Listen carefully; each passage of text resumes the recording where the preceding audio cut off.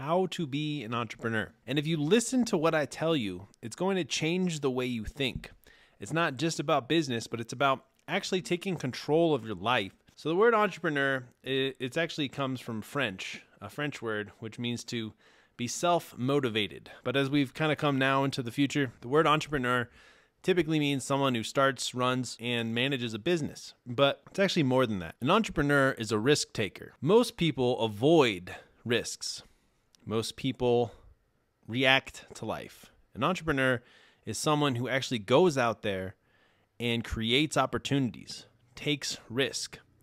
And as the saying goes, Helen Keller, life is either a daring adventure or nothing at all. If you dare nothing, then when the day is over, nothing is all you will have gained. The struggles we endure today will be the good old days we laugh about tomorrow. Whoever takes the risk is going to eventually get the spoils. That's kind of how it goes. And it's just very true in life. But most people are risk adverse. Most people want the comfort of life. They find something that works and they never change. I don't want you to be like that. I want you to, at least in some small way, take a risk on yourself, or else later down the road, you're going to regret all the things that you didn't do.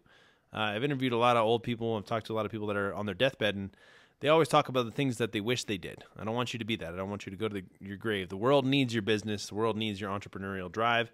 And for anybody listening who's not an entrepreneur, it's still good to think this way.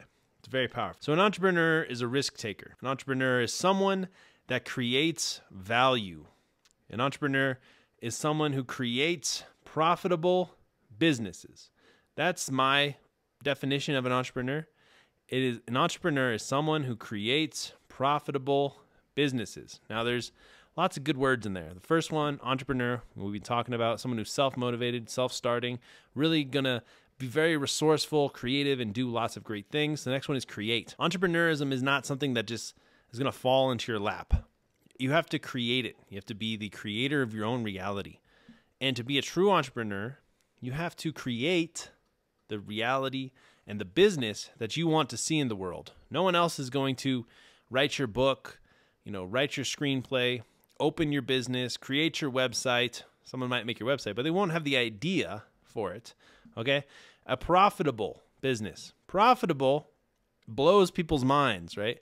Because human beings by nature, we're not profitable. To be profitable, you have to produce more than you consume. Human beings are the opposite of that. Most human beings consume more than we produce. So to create a profitable business, your business has to generate more revenue than it consumes, generate more products, than it consumes. And then a business is a system of processes and offers serving and creating value for customers. Profitable means you have to generate more than it consumes. I think that's really powerful, though, to think about.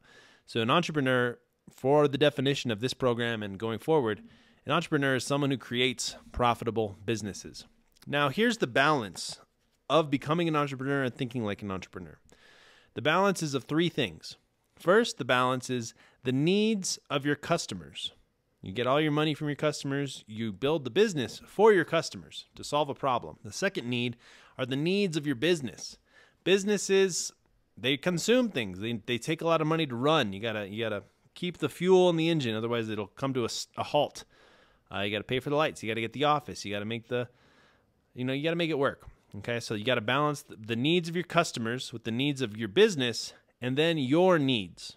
You as the entrepreneur have to balance these three things to truly be successful as an entrepreneur. An entrepreneur, though, is someone who creates. And that is a powerful thing that I really want you to also think about. But first, we got to talk about balancing, and that's really what we're going to get into in this program. And the key things about being an entrepreneur is being resourceful. Okay, so you got to be creative, you got to be a good leader, and you got to be productive. Okay, those are the next topics that we're going to talk about. Today, we're just talking about, what is an entrepreneur and how to think like an entrepreneur and how to break out of the fixed mindset into a growth mindset. Now, we have to talk about the world right now. Now, back in the day, having a job meant security and safety. It doesn't mean that anymore. Really, if you look around, the job economy is struggling. Everyone who, especially since this whole Auntie Rona showed up, things have changed. Remember, they're making people should go back to work now in buildings, and we hate that kind of stuff. And it's just become more of a gig culture, right? Where we work at one job, we work at another job, and we kind of bounce around. And in our lifetimes, we're probably going to change careers multiple times and have to reinvent ourselves in many ways. So I want you to, from now on, think of yourself as an entrepreneur no matter what. And the only way you're truly going to have security and safety in your life is if you create your own income and create your own business as an entrepreneur that produces profits so that you can afford to pay for your family, so that you can feel comfortable in your life. And yes, it'll be a struggle. No one said it's going to be easy, but it's almost better to be able to bank on yourself and rely on yourself for your own incomes to pay your own bills than it is to get good jobs, get fired, do jobs that you hate, and get laid off, and then have no skills for your future. The true milestone that you need to reach is having a profitable business that you own that's yours. And I just want to point out, though, that the job economy is struggling. Things are changing. It's no longer safe out there to have a job and work it for 20 years and retire or whatever. Being an entrepreneur means you get to create your own success. You get to create your own failures, but you also get to create your own success when you win. And you only can fail if you quit. It's very important to think about. So you got to master the skills of being an entrepreneur. And yes, it is a skill. You do need to constantly be learning and constantly be growing. But if you truly want to be a successful entrepreneur, you have to master the skills of being an entrepreneur. And mastering the skills of being an entrepreneur is what we're going to get into. But I just want to tell you this one important thing that you need to think about.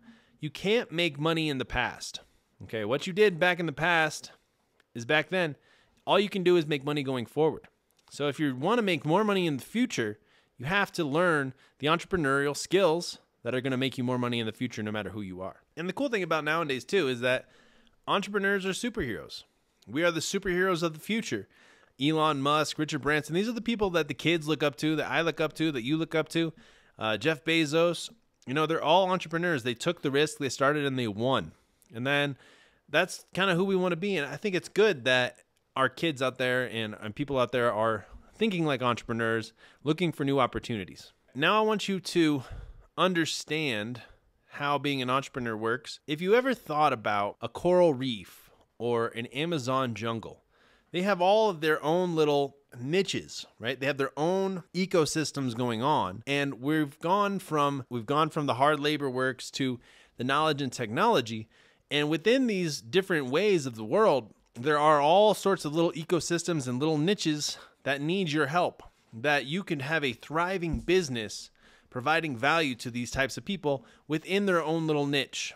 So it's just very important to think you don't have to build rocket ships or build Amazon. You can find your own niche, something that you love doing, something that means something to you, that you understand the customers, that you know how to balance the customers, the business, and yourself, and you can dominate that niche, and you can live in that little ecosystem area and be super, super successful. Okay, so it can be anything. You're unique like everybody else, but I'm sure there is certain things that you love doing that you would be really willing to put more effort into if you just knew how to monetize it and you just knew how to turn it into a business. These niches are where the opportunities can be found.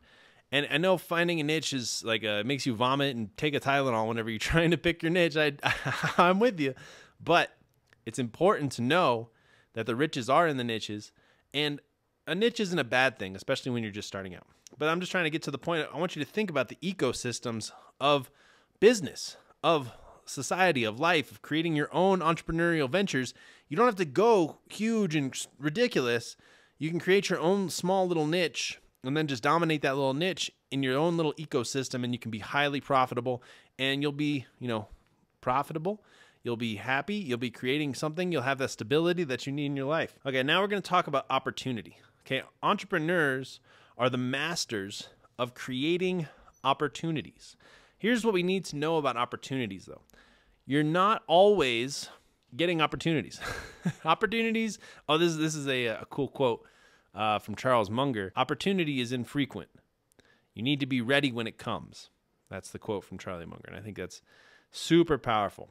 So entrepreneurs are masters of creating opportunity. You have to keep developing opportunities. You have to take advantage of opportunities before you are going to find your big opportunity in life.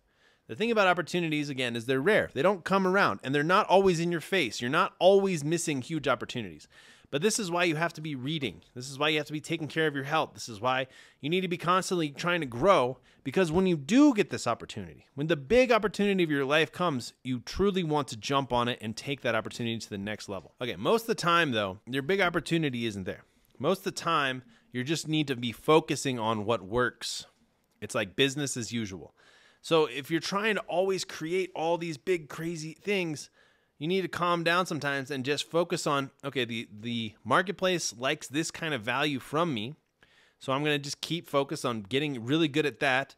But I'm going to keep learning. I'm going to keep growing. And when I finally do get my big break, when my big opportunity comes along, I'm going to latch on to that. But you have to keep developing opportunities. You have to take advantage of opportunities. And you have to keep taking advantage of every opportunity you get until eventually you get your big opportunity. All right, that's like the key thing. And we have this weird problem in our minds as human beings that I think the word is dichotomize. I might have butchered that. But we always see things either as black or as white, good or bad.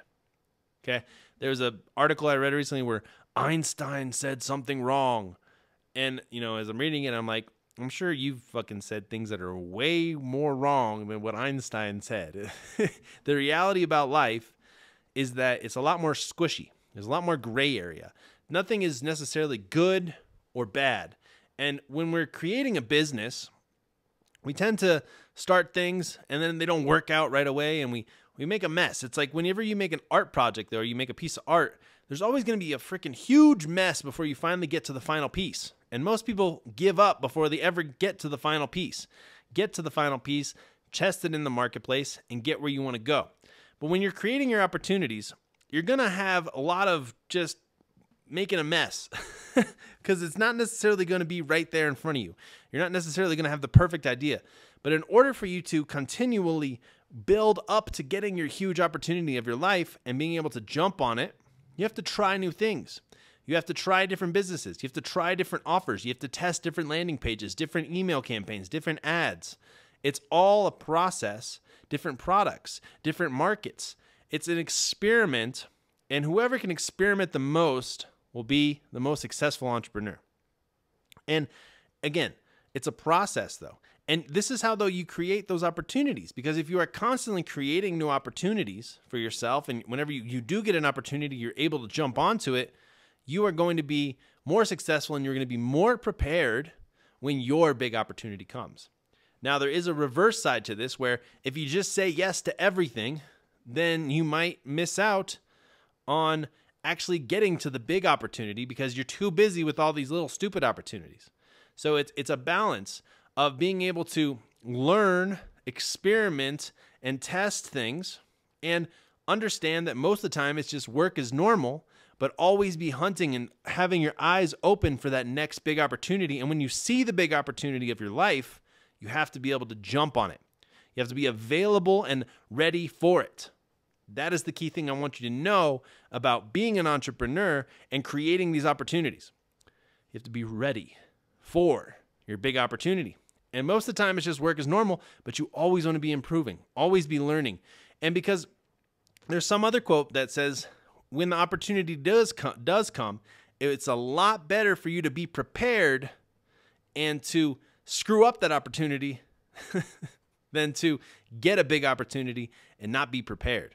But most of the time, if you're prepared and that big opportunity is there and you can jump onto it, you will be massively successful. The truth is, being an entrepreneur and having a lot of success intersects at the place between chance and choice.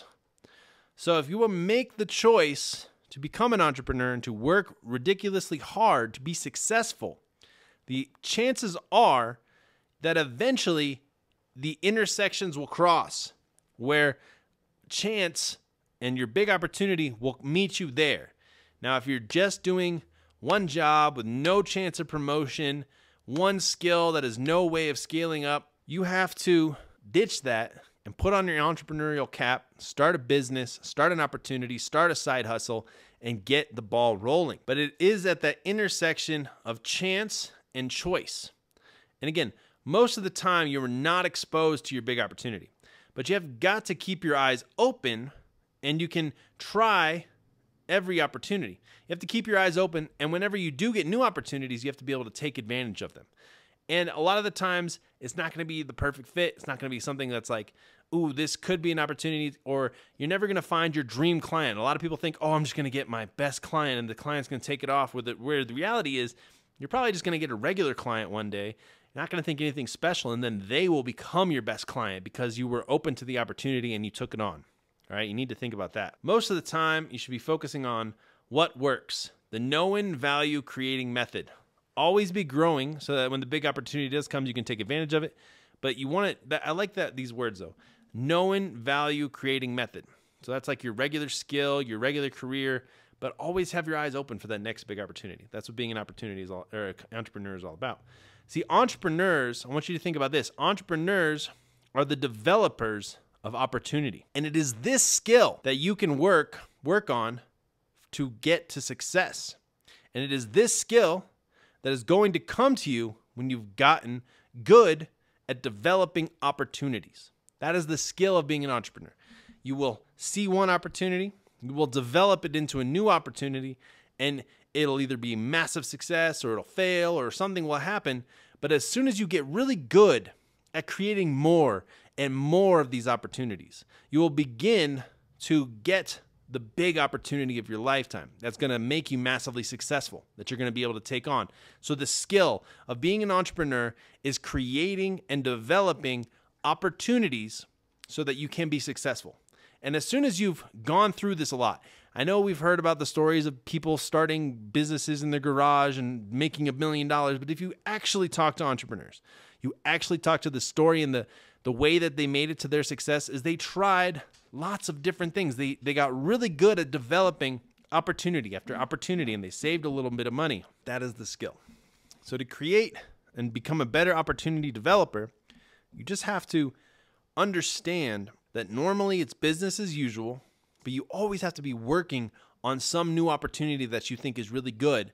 And as you learn and you try these new opportunities, you're going to stack these different kinds of skills. You're going to stack these different kinds of relationships. You're going to stack these different kinds of things until you eventually create a character and a life around you that is open to new opportunities that people are just going to come to you and it's just going to work for you.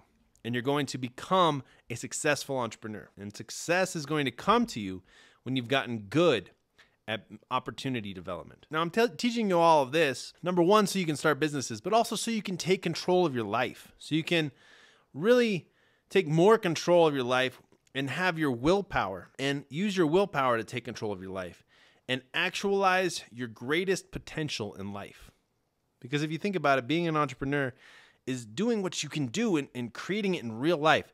And if you can create something in real life, it will be your greatest creation and you will be able to actualize your best life.